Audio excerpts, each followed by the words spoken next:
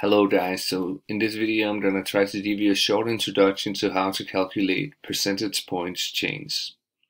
And if we see here in this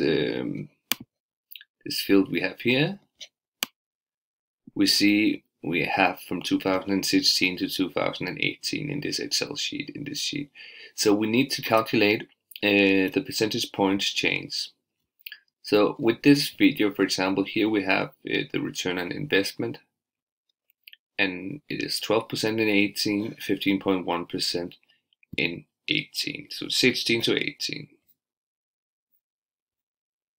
So what we do is percentage points. It's actually pretty simple. Percentage points is calculated by taking the actual percentage at the latest year to the first year and minus it to the first year. This will give us 3.1 percentage points, which is accurate from 16 to 18. That's the easy way to focus on it.